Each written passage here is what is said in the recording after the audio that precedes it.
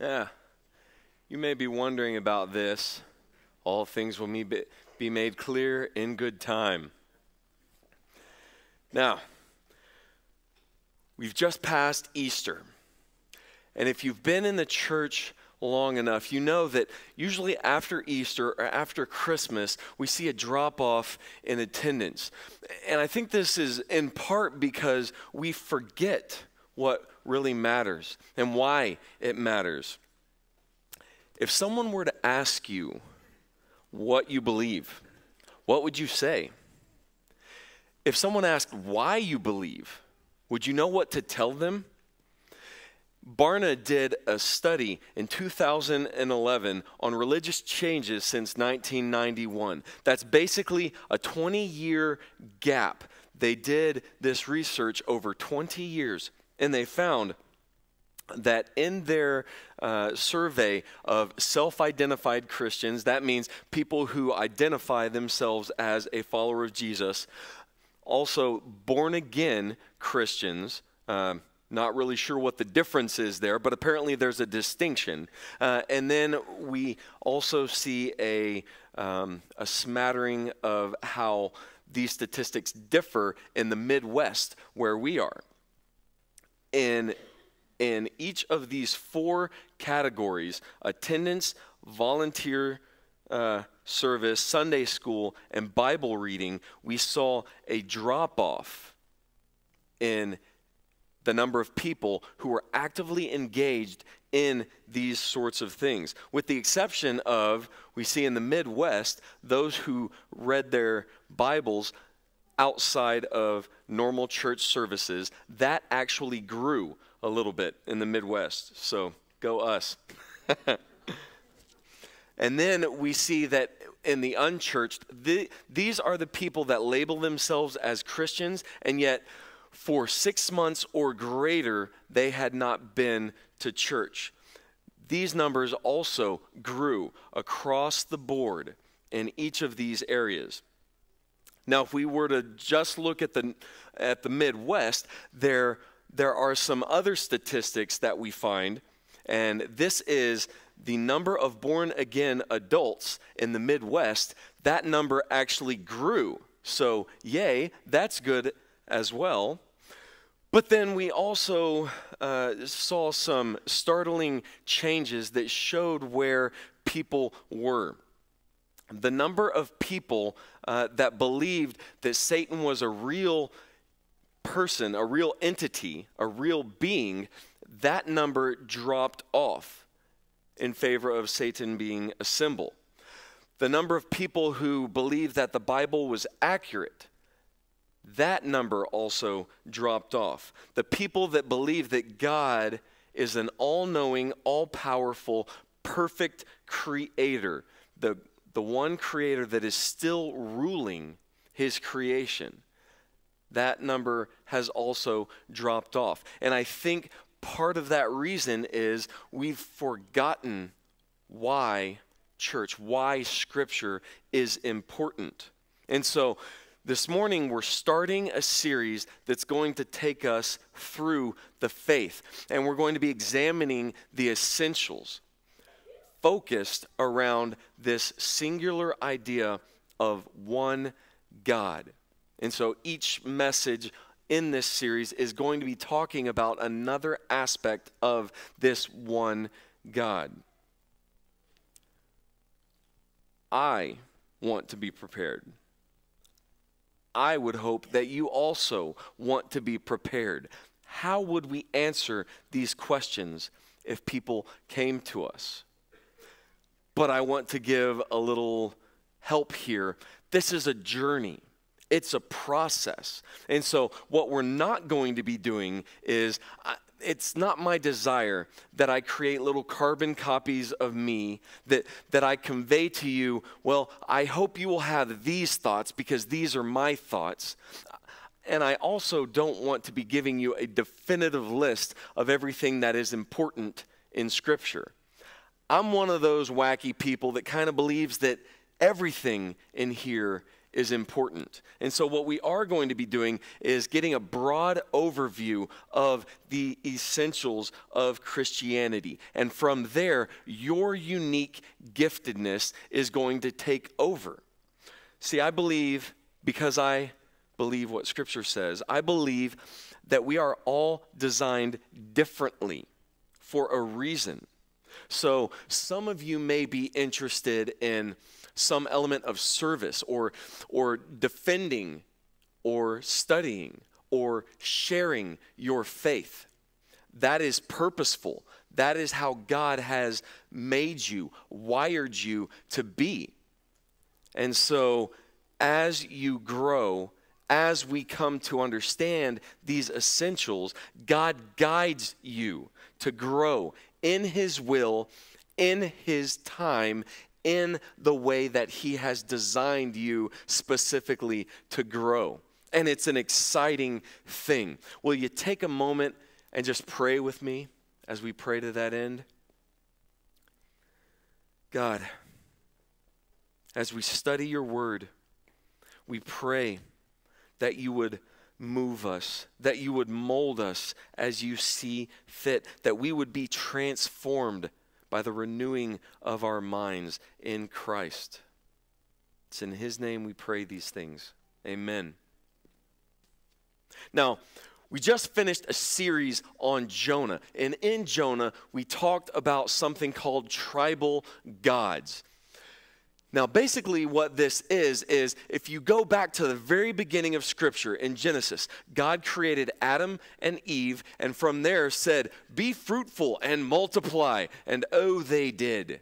They multiplied. And as these people spread out, there were some who followed God, and there were others who did not follow God. And I think what we see in Scripture is very much so the same as what we see in our own lives and in our own culture, don't we? We may be a parent and we love God with everything that is in us. And so we teach our kids. But sometimes, because our children are individuals, they don't choose to follow in our footsteps. And so what we saw developing throughout Scripture is these tribal locations, these regional areas where some people followed God, some people didn't. Some people followed the one true God, and some, they came up more with a God to their liking, a God that would suit them personally. And so that is something that we see in our culture as well. We don't like being hampered in our understandings of God. I like this idea of God. And so what we find oftentimes is that we are people who like to create our own God. Now we are going old school, and we're going to do a flannel graph type illustration, just because I think this is fun. So, let's say that this board represents our understanding of God. Now, we know that God is greater than all of our understandings, than anything that we can comprehend. God is greater. If we could define God holy, then we would be God. But we are not. And so, for the purposes of this little illustration, this is God as He is. And so oftentimes, as we come to God, we say, well, I think God is loving. God is loving. He's gracious. He's forgiving. And it's wonderful, and that's the perspective that we have of God. Oh, but some of us, man, we see the evil and all of the pain around the world, and we're like, nope, God is a judge. He is sitting up there, like it says in Evan Almighty, or actually this Bruce Almighty. He's angry, and He's standing over us with a magnifying glass, just waiting to burn our feelers off. God is a God of judgment. Rah! And so this is our perspective of God. Well, there's another level to our understanding of God, and it it could best be described as his involvement in the world. Now, there are some of us who believe, God's got his fingers into everything. He knows what you're doing. He sees you when you're sleeping. He knows when you're awake. I don't know why that's funny. Anyway, he sees everything. He knows what's going on with you, and that makes you a little worried because he sees you even when you don't want anybody to see you. And then there's another concept of God where, very similar to the illustration of the watchmaker. Well, he created the world, and then he got it working, but ever since then, it's kind of been hands off. He removed himself, and he's just kind of like, okay, do whatever you need to do. And that's why we see all of this pain and death and disease, so on and so forth. And so we have these views of God. Now, you may not fit in any one of those categories, and that's okay. But I think all of us, at least at some point in time in our lives, we come to God, our concept of God. And for us, we follow Christ, the living God who became flesh. Okay, but this would apply in any faith background, whether you read the Quran, the Book of Mormon, the Bhagavad Gita, the Upanishads. We have these texts that presume to tell us what God is like. Now, in Christianity, we read the Word of God. And at some point in time in our lives, we sometimes come to these texts in a very feeling way. We come with our opinions and our feelings firmly in place. And so our understanding of God is very much so in line with our feelings. And so maybe as we read Scripture, we would say, this is something that I really like. Oh yeah, this is what God is like for me. This is great. But then we come to something that we're not a fan of. And so, yeah, that's not the God that I serve. I'm not okay with that.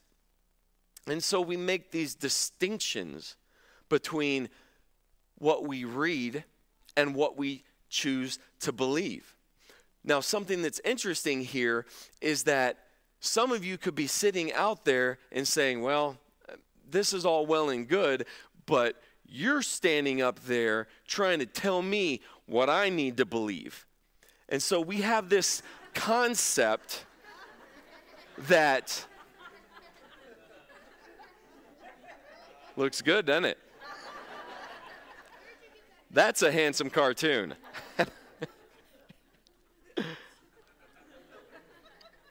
Sometimes we have this idea that if we go to someone, if we go to a particular teacher, we're going to find what we want to hear.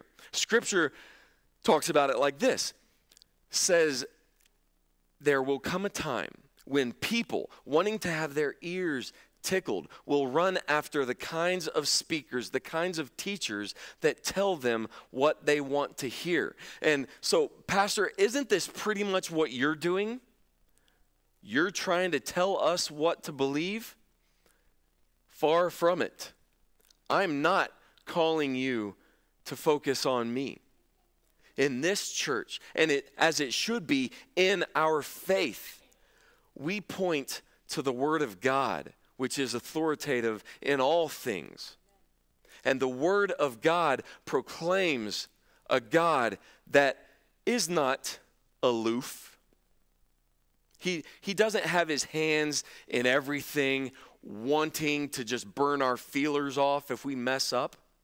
He's not a God who is just all judgment, ready to kill us. And he's certainly not far removed from our world and our life experiences. And so in this series, we're going to lean away from following teachers, away from following me just because I'm standing up here speaking, and we're going to lean in to the Word of God that proclaims Christ and Him crucified. Christ, where the fullness of God dwells in bodily form. This is the message of Scripture that everything points to. There's a quote by A.W. Tozer that says, "I do not recall another period when faith was as popular as it is today. If only we believe hard enough, we'll make it somehow," so goes the popular chant. What you believe is not important. Only believe. What is overlooked in all this is that faith is good only when it engages truth. When it is made to rest upon falsehood, it can and often does lead to eternal tragedy. For it is not enough that we believe. We must believe the right thing about the right one. We must believe the right thing about the right one. Think about it like this. Let's say I had this friend. Let's call him Jim. Okay, and so I told you about my friend named Jim, and he's a great guy, and you say, "Oh yeah, I know Jim." And so you start describing Jim to me. And I'm thinking, wait, no, my friend Jim isn't blonde. Oh yeah, he's blonde. And so I say, wait, no, but my friend Jim, he's a comedian. And you say, yeah, he is a comedian. He's funny. He's kind of a big guy. No, he's not. He's thin. Well, at some point in time, what I'm going to have to do is say, you know what? We're not talking about the same Jim. There may be similarities, but I'm talking about Jim Carrey. You're talking about Jim Gaffigan. Now, if you'll go with me on this, this is kind of an illustration of when we're talking about God. If we know God intimately, then we should know when others are talking about a God that is different from the God that we know. See, Scripture tells us that God is one. And so that's where we're starting. God is one over all. Christ refers to God as Father. And so that's kind of what we're talking about this morning. God the Father, God over all. And so all of Scripture tells us over and over again this repeated refrain. God says, "I alone am God. There is no other. I will not share my glory with another. I am God alone." We sung about that this morning. You're God alone. And so now we are in Deuteronomy chapter 6.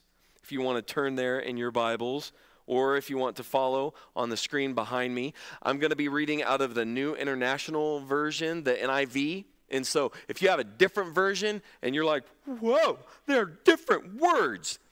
It's the same basic idea, different translations, word it differently for different crowds. Okay, so don't be bothered by differences in translation. Chapter 6 of Deuteronomy, starting in verse 4. "Hear, O Israel, the Lord our God, the Lord is one. Love the Lord your God with all your heart and with all your soul and with all your strength. These commandments that I give you today are to be on your hearts. Impress them on your children. Talk about them when you sit at home and when you walk along the road, when you lie down and when you get up.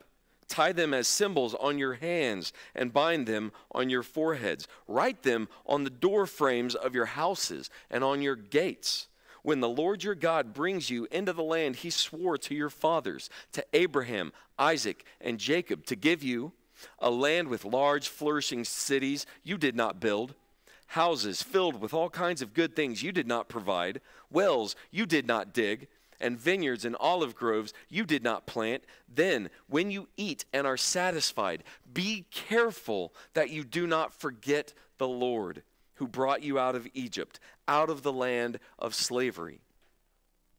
Fear the Lord your God, serve him only, and take your oaths in his name. Do not follow other gods, the gods of the peoples around you. For the Lord your God, who is among you, is a jealous God, and his anger will burn against you, and he will destroy you from the face of the land. Now, there are many things that we can pull from this passage, but what I'm going to pull this morning is the threefold call of God to us. The one true God calls us to, number one, love completely. Love completely, heart, soul, and strength. Now, the heart in the Hebrew culture, but also later on what we see in the New Testament, the heart is the seat of the emotions, but also the engagement of the mind. Being discerning and being right feeling. The soul is, the Hebrew word deals with our being, who we are at our very core, not this flesh, but our very being.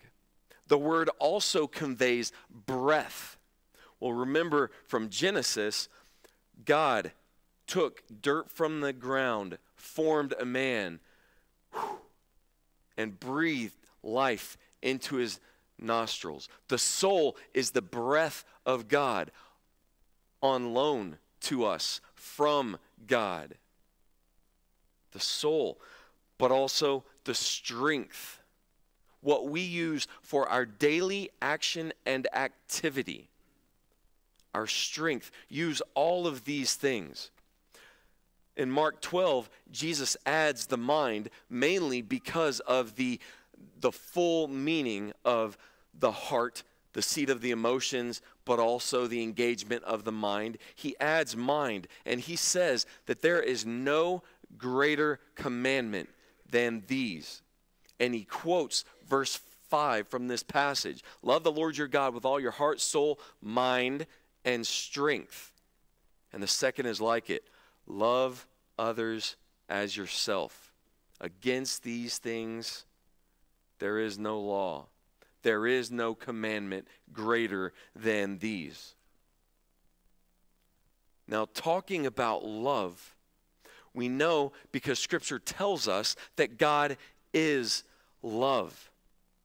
How can God be love? Well, God is love because God is three in one. That is how Scripture describes him. Three in one. See, love is not an idea. It's not a perspective. It is an action. And love is not love until it is given. And love is not complete until it is received and reciprocated back to the giver. God in his very nature is love, a giving and receiving and giving back love that he invites us to participate in. The second in this threefold call of God in this passage is to remember. Remember two things. Remember God's commands and remember who and whose we are. Right? This is what he tells us. Remember these commands. Now, I don't know about you. You may have a mind like a steel trap. Somebody tells you something once, boom, got it, locked in. Some people, my wife, she is great with this. Names, oh, she remembers it. Names, faces. Yeah, I remember I met you when I was 7, I think. And I'm like, oh. If you're like me, you need a little bit of rehearsal. And that's what God is encouraging us to do in this passage. He says, keep coming back to it. That means all of life.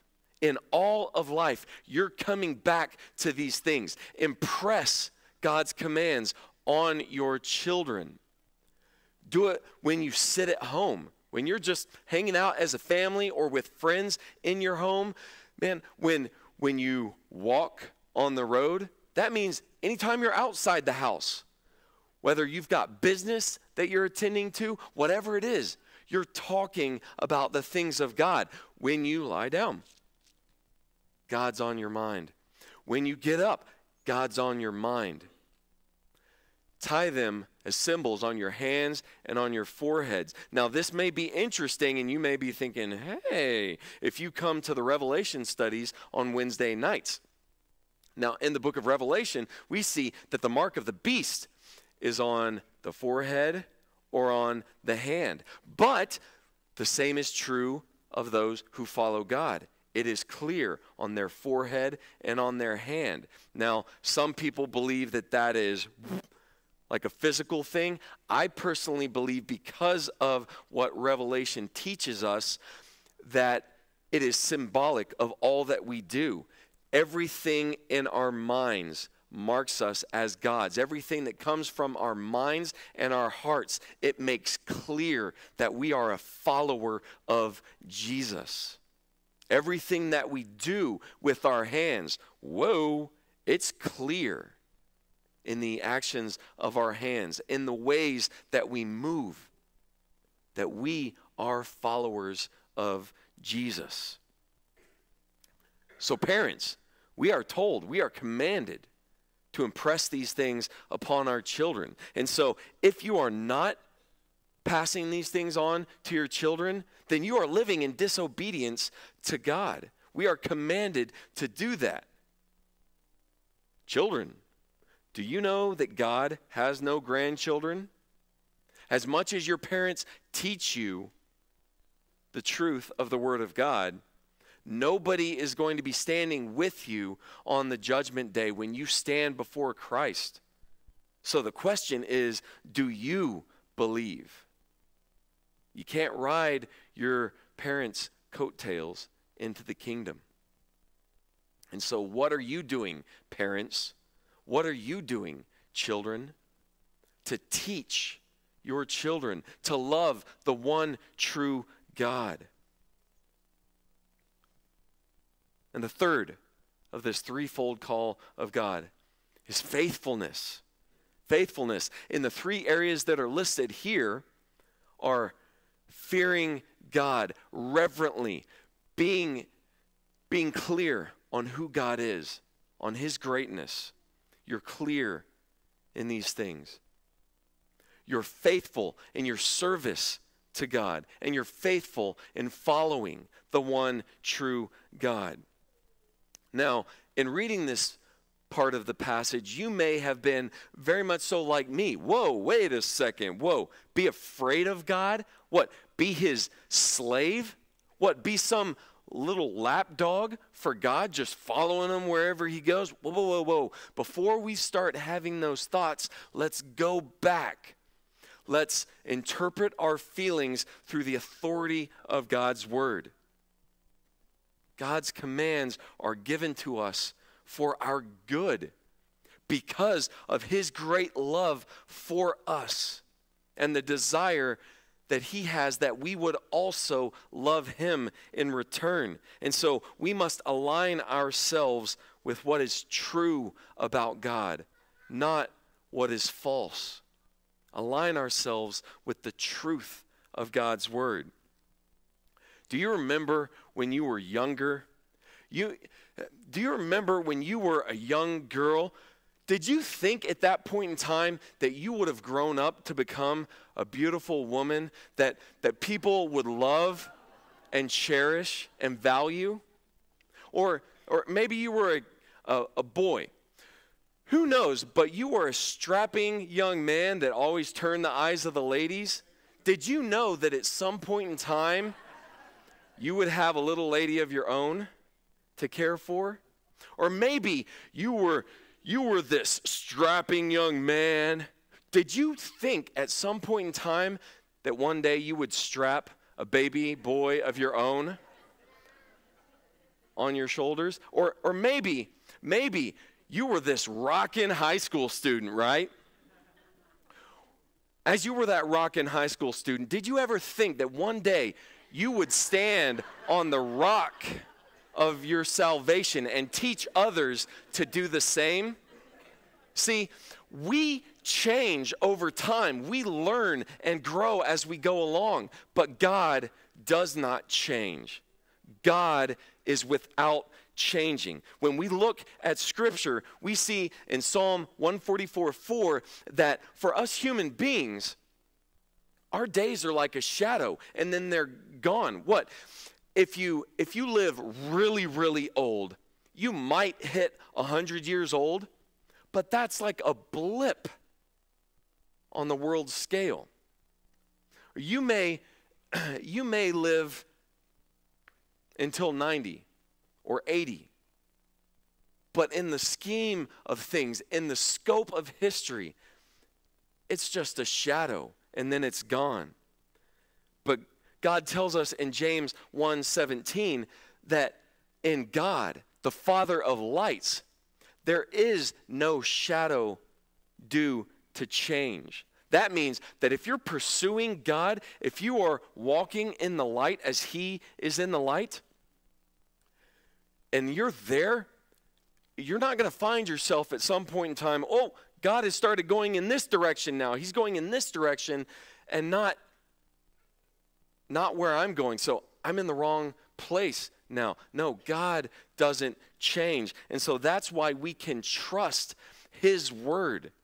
And we have to trust His word and get to the place where we align ourselves with this one God over all, whose word is faithful to us today as it was yesterday, and it will be in the future. And so I challenge all of us to align ourselves with God this morning. And I give you a challenge. If you haven't already memorized the 10 Commandments, I challenge you to do that over the next couple of weeks. Maybe it'll only take you a couple of days.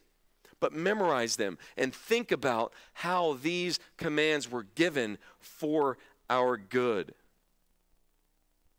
And as you memorize them, you may find, as I do, man, I've broken these already. I've failed. And maybe you haven't thought about that before. And so maybe for you, you need to repent of a God of your own liking, a God that you have fashioned after your own ideas and opinions.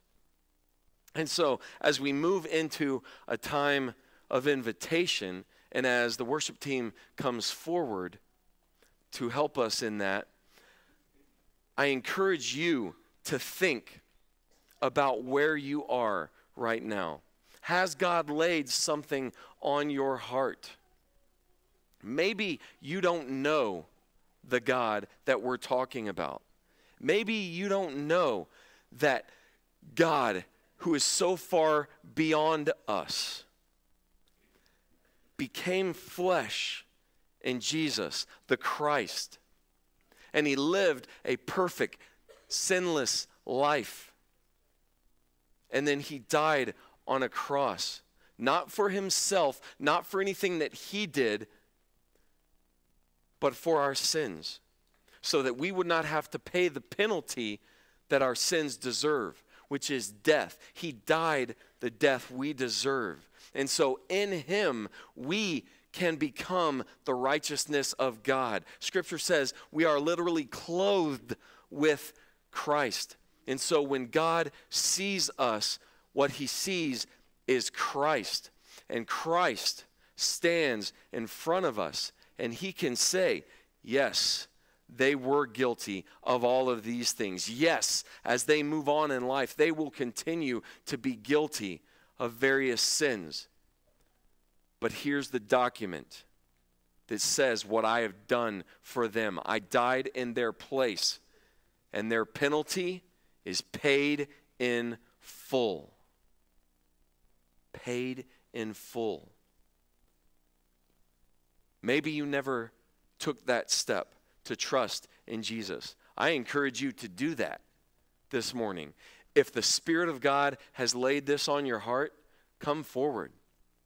Maybe you need prayer. There is nothing wrong with needing prayer. It is not something to be ashamed of. It is a wonderful thing.